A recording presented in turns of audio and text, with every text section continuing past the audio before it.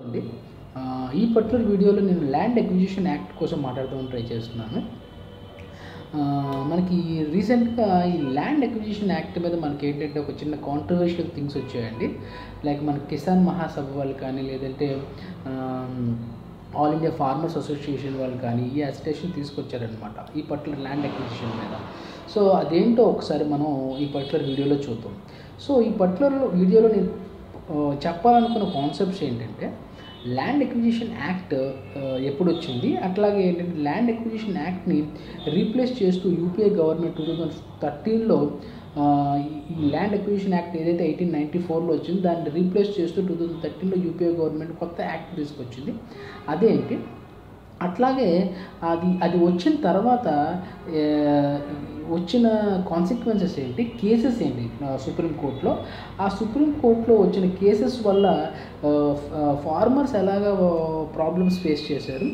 So ఇట్లాంటివన్నీ ఈ particular వీడియోలో ఇప్పుడు రీసెంట్గా మనకు అక్టోబర్ 12న ఒక కాన్స్టిట్యూషనల్ బెంచ్ చేశారు ఈ పర్టికులర్ యాక్ట్ కోసం అని చెప్పేసి. అది ఎందుకు వేశారు, ఇలాంటి విషయాలు ఈ పర్టికులర్ వీడియోలో నేను మీతో డిస్కస్ చేస్తాను.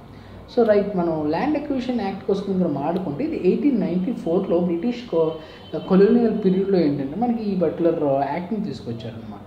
ఈ యాక్ట్ ఎందుకోసం ఏంటంటే, ఏదైనా ప్రాజెక్ట్స్ కట్టేటప్పుడు బ్రిటిష్ వాళ్ళు వాళ్ళ అవసరాల కోసం, లైక్ రైల్వే ట్రాక్స్ కోసం కానీ, లేదంటే రోడ్స్ కోసం కానీ, ట్రాన్స్పోర్టేషన్ పర్పస్, సో ఇలాంటివి కట్టేటప్పుడు ఏమైనా ఇంప్రూవ్మెంట్స్ చేసేటప్పుడు అక్కడ ఉన్న పీపుల్ అక్కడి నుంచి పంపించాలి కాబట్టి ల్యాండ్ అక్విజిషన్ యాక్ట్ వచ్చిందనమాట. కానీ ఈ ల్యాండ్ అక్విజిషన్ యాక్ట్లో ఏంటంటే ఏది పర్ఫెక్ట్గా లేదనమాట. ఫర్ ఎగ్జాంపుల్ మార్కెట్ ప్రైస్లో ఉన్న ఏదైతే ఉందో అంత అమౌంట్ ఇవ్వకపోవడం కానీ, ఇలాంటివన్నీ అంటే ప్రజలకి, అంటే ఫార్మర్స్కి కానీ, లేదంటే నార్మల్ పీపుల్కి కానీ పర్ఫెక్ట్గా ఉండి యూస్ఫుల్గా ఉండేలాగా యాక్ట్ లేదనమాట. అలానే మనం 120 years ఆ పర్టికులర్ యాక్ట్ని తీసుకొని వచ్చామన్నమాట. ఇప్పుడు యూపీఏ గవర్నమెంట్ 2013లో ఏం చేసిందంటే ఆ యాక్ట్ని రీప్లేస్ చేస్తూ ఒక కొత్త యాక్ట్ తీసుకొచ్చిందనమాట. ఆ యాక్ట్ ఏంటంటే right to fair compensation, transparency, rehabilitation and resettlement act 2013. So ఇలా ఏంటంటే ఒక యాక్ట్ని తీసుకొచ్చింది. సో ఈ యాక్ట్లో ఉన్న హైలైట్స్ ఏంటంటే, ఏదైతే మనం ల్యాండ్ ఎక్విజిషన్ చేస్తామో ఇవి లార్జర్ ల్యాండ్కి ఎక్విజిషన్ జరగాలంటే, ఫర్ ఎగ్జాంపుల్ మనకు అర్బన్ ఏరియాస్లో కనుక అయితే 50 acres, అదే మనకి రూరల్ ఏరియాస్లో అయితే 100 acres మినిమంగా వాళ్ళు ల్యాండ్ ఎక్విజిషన్, లార్జ్ ల్యాండ్ని ఎక్విజిషన్ చేస్తేనే వర్కౌట్ అవుతుంది. సెకండ్ ఏంటంటే, ఏదైనా ప్రైవేట్ కంపెనీ ఈ పర్టికులర్ ప్రాజెక్ట్ కడతానని చెప్పేసి ల్యాండ్ ఎక్విజిషన్ చేసిందనుకోండి అప్రూవల్స్ తోటి, అలాంటప్పుడు కంపల్సరీగా అక్కడ 80% ఆఫ్ ద ల్యాండ్ ఓనర్స్ ఎవరైతే ఉన్నారో వాళ్ళతోటి ఓకే చేయించుకోవాలన్నమాట. వాళ్ళు ఓకే చెప్పాలి, ఆ పర్టికులర్ ప్రాజెక్ట్ మాకు ఓకే ఈ ఏరియాలో అని చెప్పేసి. లేదు అది పబ్లిక్ ప్రైవేట్ పార్ట్నర్షిప్తో కనుక రన్ అయితే 70% ఆఫ్ ద ఓనర్స్ కంపల్సరీగా ఓకే చెప్పాలి, ఆ ల్యాండ్ ఓనర్స్. అట్లానే ఇక్కడ ఇంకోటి ఏమి ఇచ్చారు అంటే సోషల్ ఇంపాక్ట్ అసెస్మెంట్ అని ఇచ్చారనమాట. ఈ సోషల్ ఇంపాక్ట్ అసెస్మెంట్ అంటే ఏంటంటే, ఫర్ ఎగ్జాంపుల్ ఒక ల్యాండ్ ఒక పర్సన్ ఒక ఓనర్ అనుకోండి, ఆ పర్సన్ ఎవరికో ఇంకొక అతనికి ఇచ్చాడు బిల్డ్ వర్కౌట్ చేసుకోమని. సో ఇప్పుడు మన ల్యాండ్ ఎక్విజిషన్ చేసినప్పుడు బెనిఫిట్ ఎవరికి ఉంటుంది, ఓనర్కే ఉంటుంది. కానీ అతని దగ్గర నుంచి లీజ్ తీసుకున్న పర్సన్ కానీ, ఆ ల్యాండ్కి అద్దెకు తీసుకున్న పర్సన్ కానీ ఉండదు కదా. సో ఆ సోషల్ ఇంపాక్ట్ అసెస్మెంట్ కూడా చూడమని చెప్పి, దానివల్ల ఇంపాక్ట్ ఏముంటుంది ఆ ల్యాండ్ తీసుకోవడం వల్ల, వాళ్ళకు కూడా సొల్యూషన్స్ ఇచ్చేలాగా. సో అట్లానే ఏంటంటే, ఒకవేళ కనుక ఆ ఓనర్కి ఆ ల్యాండ్ అమ్మని ఇంట్రెస్ట్ లేదు, అప్పుడు అతను లీజుకి ఇచ్చుకునే ఛాన్స్, ఆ లీజుకి రెంట్ పే చేసే ఛాన్స్ కూడా ఈ యాక్ట్లో ఉంది. దాంతోపాటు ఏంటంటే, ఈ కంపెన్సేషన్ ఇచ్చేటప్పుడు ఏదైతే రూరల్ ఏరియాస్లో మీరు ల్యాండ్ ఎక్విజిషన్ చేస్తారో 4 times of the market value compensation ఇవ్వమన్నారు. అట్లాగే ఏంటంటే, ఒకవేళ కనుక మీరు అర్బన్ ఏరియాస్లో కనుక ఎక్విజిషన్ చేస్తే 2% of the market value compensation ఇవ్వమని చెప్పారన్నమాట. ఇవన్నీ ఆ పర్టికులర్ యాక్ట్లో పెట్టారు యూపీఏ గవర్నమెంట్ 2013లో. సో ఈ పర్టికులర్ యాక్ట్లో ఇంకో సెక్షన్ ఏముంది అంటే 224(2) అనే ఒక సెక్షన్ పర్టికులర్గా ఇది కాంట్రవర్షియల్ లీడ్ చేస్తుంది అన్నమాట ప్రస్తుతం. ఈ 24(2)లో ఏముంది అంటే, ఒకవేళ కనుక మీరు ల్యాండ్ ఎక్విజిషన్ చేసుకున్న తర్వాత 5 years లోపు కనుక మీరు అక్కడ ఏం ప్రాజెక్ట్ కట్టకపోతే కంపల్సరీగా ఆ ల్యాండ్ మళ్ళీ రిటర్న్ ఇచ్చేయాలి. లేదు కంపెన్సేషన్ పే చేయకపోయినా సరే ఆ ల్యాండ్ రిటర్న్ ఇచ్చేయాలి. సో రిటర్న్ ఇచ్చినప్పుడు ఓనర్కి కానీ, లేదంటే ల్యాండ్ బ్యాంక్స్ ఉంటాయి దానికి కానీ అబ్జెక్ట్ చేయాలి ల్యాండ్ అని చెప్పారన్నమాట. దీంతో ఏమంటే చాలా కాంట్రవర్షియల్ స్టార్ట్ అయ్యాయన్నమాట. ఇది ఏంటంటే మనకి ఈ యాక్ట్ 1 జనవరి 2014 నుంచి మనకి ఎగ్జిస్టెన్స్లోకి వచ్చిన తర్వాత ఏమైందంటే చాలా వరకు కేసెస్ వచ్చాయన్నమాట. జనవరి 14, 2014లో వచ్చిన కేసు ఏంటంటే మనకి పూణే మున్సిపల్ కార్పొరేషన్ వాళ్ళు ఒక కేసు వేశారనమాట సుప్రీంకోర్టులో. ఈ కేసులో ఏంటంటే మనకి జడ్జెస్ ముగ్గురు, ఈ కేసు సుప్రీంకోర్టులో రాగానే ముగ్గురు పీపుల్తో ఒక బెంచ్ వేశారనమాట సుప్రీంకోర్టు సిజేఐ, అప్పుడున్న సిజేఐ.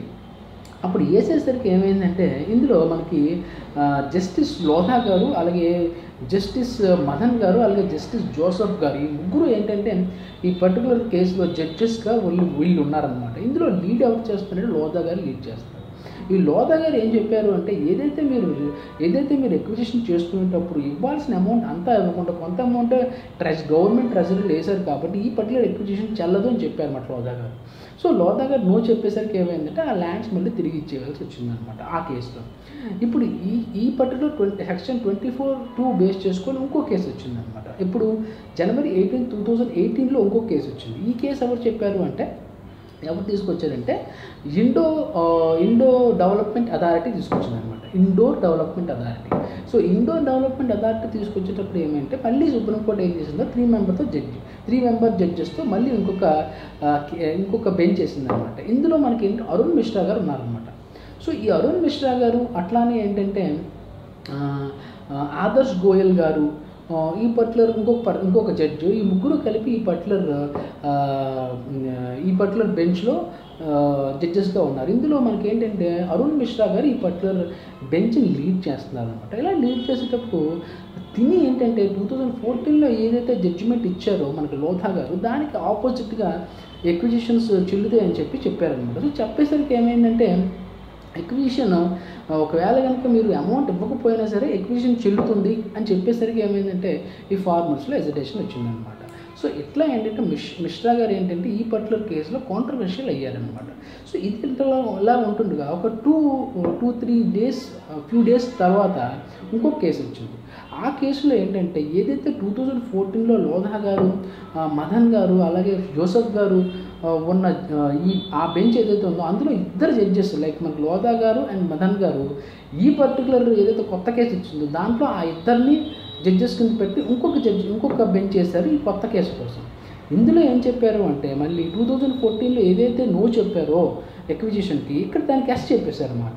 సో చెప్పేసిన తర్వాత ఏం చేశారు అంటే ఇప్పుడు వరకు జరిగింది మీరు ఏదైతే పాత చేసినా అది చెల్లదు, పాత జడ్జిమెంట్ ఏదైతే ఇచ్చామో అది చెల్లదు. 24(2) ఆఫ్ దిస్ యాక్ట్ ఏదైతే ఉందో దానికి సంబంధించిన కేసులన్నీ ఇప్పటికి ఆపేస్తాం. దీని మీద మేము ఇంటర్ప్రిటేషన్ ఇస్తాము. సెక్షన్ 24(2) మీద ఒక కాన్స్టిట్యూషనల్ బెంచ్ చేసి మన సిజే గారి పర్మిషన్తో ఒక బెంచ్ చేసి దాని మీద ఇంటర్ప్రిటేషన్ ఇస్తాం. ఇంటర్ప్రిటేషన్ ఇచ్చిన తర్వాత అప్పుడు ఈ కేసెస్ హైకోర్టులో ఉన్న కేసెస్ కానీ సుప్రీంకోర్టులో ఉన్న కేసెస్ కానీ మళ్ళీ ఎక్స్క్యూట్ చేస్తాము అని చెప్పారనమాట. ఇప్పుడు అంటే ప్రజెంట్ 2019 అక్టోబర్ 12న దాన్ని బేస్ చేసుకొని ఒక కొత్త కాన్స్టిట్యూషనల్ బెంచ్ చేశారనమాట. ఈ కాన్స్టిట్యూషనల్ బెంచ్లో 5 మెంబర్స్ ఉంటారనమాట, 5 జడ్జెస్ ఉంటారు. సో ఈ కాన్స్టిట్యూషనల్ బెంచ్ ఎందుకంటే ఫర్ ఎగ్జాంపుల్ కాన్స్టిట్యూషన్ ఒక యాక్ట్లో కదా ప్రాబ్లం వచ్చింది, కంపల్సరీగా ఆ కాన్స్టిట్యూషన్లో ఉన్న యాక్ట్లో ఏదో ప్రాబ్లం ఉన్నప్పుడు ఏదైనా కేసు వేస్తే దాని మీద జడ్జిమెంట్ ఇచ్చే బాధ్యత మనకి సుప్రీంకోర్టుకి ఇస్తుంది అనమాట as per the constitution. So అదేంటంటే మనకి ఆర్టికల్ 145(3)లో ఉందన్నమాట. సో దాన్ని బేస్ చేసుకొని సుప్రీంకోర్టు దాని మీద ఇంటర్ప్రిటేషన్ ఈ పర్టికులర్ కేసులో ఇవ్వాలి కాన్స్టిట్యూషనల్ బెంచ్ ఏసీ. సో అలాగే ఒకవేళ కనుక ప్రెసిడెంట్కి కూడా ఏదైనా ప్రాబ్లం ఏదో కాన్స్టిట్యూషన్లో ఏదైనా ఒక లా మీద మనకి ఈ ప్రాబ్లం వచ్చింది అనుకోండి, ఇంటర్ప్రిటేషన్ సరిగ్గా లేదనుకున్నప్పుడు మాకు కూడా ప్రెసిడెంట్ సుప్రీంకోర్టుని అప్రోచ్ అవ్వచ్చు. సో అలా ఏంటంటే ఇప్పుడు ఏమైంది ఈ పర్టికులర్ యాక్ట్లో ఈ 24(2) ఏదైతే ఉందో సరిగ్గా లేదు కాబట్టి అంటే కాంట్రవర్షియల్గా అవుతుంది కాబట్టి దాని మీద ఇంటర్ప్రిటేషన్ కోసం ఏం చేశారు అంటే ఒక కాన్స్టిట్యూషనల్ బెంచ్ విత్ 5 జడ్జెస్ వేశారనమాట. ఈ 5 జడ్జెస్తో ఈ 5 జడ్జెస్ని ఈ పర్టికులర్ బెంచ్ని ఎవరు లీడ్ చేస్తున్నారంటే అరుణ్ మిశ్రా గారు. ఏదైతే సెకండ్ కేసులో అక్విజిషన్ చెల్లుతుంది పర్వాలేదు అన్నారో అతనే మళ్ళీ దీన్ని లీడ్ చేశారు. దీన్ని తెలుసుకునేసరికి ఫార్మర్స్ అందరూ హెసిటేషన్ స్టార్ట్ చేశారు. ఎలా అంటే ఇందా నేను చెప్పిన ఈ కిసాన్ మహాసభ ఏదైతే ఉన్నారో వాళ్ళు కానీ లేదంటే ఆల్ ఇండియా ఫార్మర్స్ అసోసియేషన్ వాళ్ళు కానీ దీనికి హెసిటేషన్ స్టార్ట్ చేశారనమాట. సో ఇట్లా ఏంటంటే ఆ పర్టికులర్ మిశ్రా గారిని ఆ పర్టికులర్ బెంచ్ నుంచి రెక్యూజల్ చేయాలి అని చెప్పేసి ఆ బెంచ్ నుంచి తీసేయాలని సిజిఐ గారు రంజన్ గోగోల్ గారికి ఏంటంటే ఒక లెటర్ రాశారు ఈ particular farmers association and Kisan మహాసభ వాళ్ళు. సో ఇది ఇలా ఉందన్నమాట. సో ఇప్పుడు నాకు అర్థమవుతుంది ఏంటంటే ఇప్పుడు 2014లో యాక్ట్ వచ్చినప్పుడు సుప్రీంకోర్టు అక్విజిషన్ రాంగ్ అని చెప్పింది. 2018లో ఓకే అని చెప్పింది. మళ్ళీ ఏదైతే జడ్జిమెంట్ ఇచ్చారో ఆ పీపులే మళ్ళీ నో అని చెప్పారు. అంటే ఇప్పుడు సుప్రీంకోర్టు మీద నమ్మకం పోతుంది కదా ప్రజలకి అనేది నా వ్యూ మాట. ఫర్ ఎగ్జాంపుల్ ఇలాంటి కేసెస్ చాలా ఉన్నాయి. మనం ఇప్పుడు మామూలుగా ఈ కేసు కోసం నేను ఎందుకు చెప్తున్నానంటే అసలు ఎలా ఉంది సుప్రీంకోర్టు సినారియో, ఒక గవర్నమెంట్ తాలూకా సినారియోస్ ఎలా ఉన్నాయి, అలాగే ఈ జడ్జి అంటే మనకి ఏదైతే కాన్స్టిట్యూషనల్ బాడీస్ ఉన్నాయో ఇవన్నీ పర్ఫెక్ట్గా వర్క్ అవుతానే కదా పర్ఫెక్ట్గా ఉంటుంది. సో మరి ఇప్పుడు జడ్జిమెంట్స్ అన్ని దారుణంగా ఉంటాయి. ఒక దగ్గర ఎస్ చెప్పి ఇంకో దగ్గర నో చెప్పి మీరే నో చెప్తే మరి జనాలకి ఎలా నమ్మకం ఉంటుంది అనేది ఒక క్వశ్చన్ మార్క్లా తయారయ్యింది అనమాట. సో అట్లా ఏంటంటే ఇది పెద్ద కాంట్రవర్షియల్గా తయారైంది. చూద్దాం ఫ్యూచర్లో దీనికి జడ్జిమెంట్ ఎలా ఇస్తారు. థ్యాంక్స్ జై హింద్.